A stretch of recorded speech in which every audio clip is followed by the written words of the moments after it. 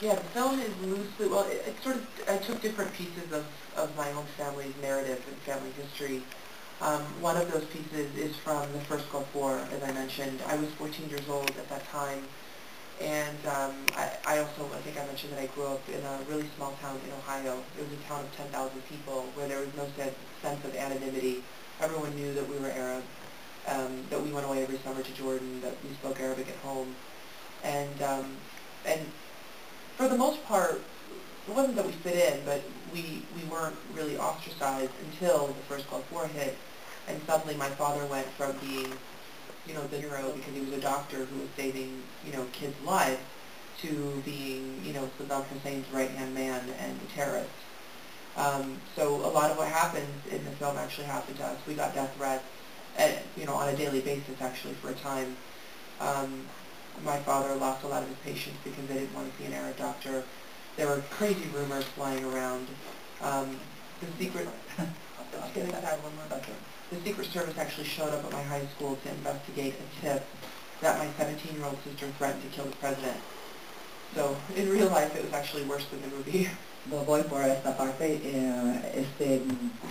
La verdad es que, yo vivía, hay muchos trozos autobiográficos que he cogido trocitos de la historia familiar de aquí a allá, empezando con cosas que pasaron durante la primera guerra del Golfo. Cuando yo tenía 14 años, yo vivía en un pueblo de Ohio muy pequeño, 10.000 habitantes, y hasta ese momento nunca teníamos una sensación de estar excluidos o marginados ni nada, todo, porque es un pueblo pequeño y todo el mundo aceptaba, sabían que nosotros éramos de origen árabe, que todos los veranos viajábamos a Jordania, que en casa hablamos árabe, todo el mundo lo sabía y un poco, no había más que hablar. Pero hasta esa guerra la primera guerra del Golfo. Y en ese momento ya todo cambió. Nosotros que habíamos vivido ahí toda la vida sin problemas, y mi padre de la noche a la mañana cambió de ser, digamos, el héroe del pueblo por el pediatra, por haber salvado muchas vidas de los niños, a ser poco menos que la mano derecha de Saddam Hussein, terrorista. Nos llegaron amenazas de muerte a diario.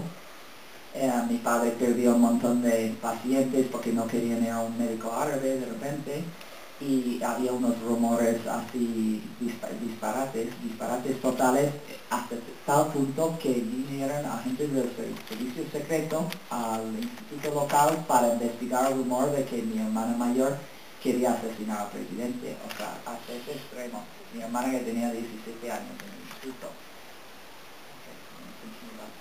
And then eventually, obviously, to make this movie. But in addition to what happened to us, it was the people who stuck by us that really inspired this movie. For example, when the Secret Service showed up at my high school, the principal wouldn't allow them to speak to my sister.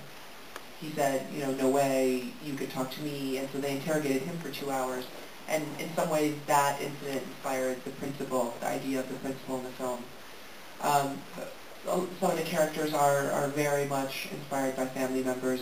The character of Muna sort of comes from an aunt of mine who immigrated to the U.S. in 1997.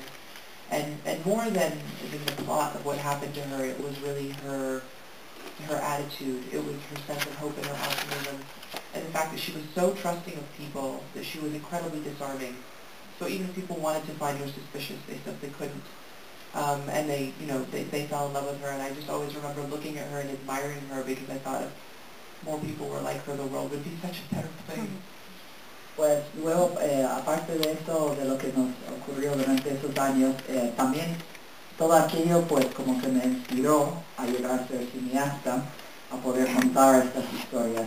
Pero también en concreto para esta película, aparte de las cosas negativas, lo que me inspiró también eran la gente que nos apoyaron, las personas que se quedaron a nuestro lado durante esos tiempos tan difíciles. Por ejemplo, cuando he contado lo de los agentes secretos que querían interrogar a mi hermana, se plantó frente a ellos el director del colegio y dijo que ni hablar, que él no permitía que tuvieran acceso a la niña para hablar con ella y tal, que no. y entonces interrogaron al director del colegio durante 2 horas. Y ese es el que me inspiró, me dio la idea para el director del colegio de la película. Y luego había personas en la familia, por ejemplo, el personaje Munia, un poquito basado en una tía mía que emigró a Estados Unidos en 1997.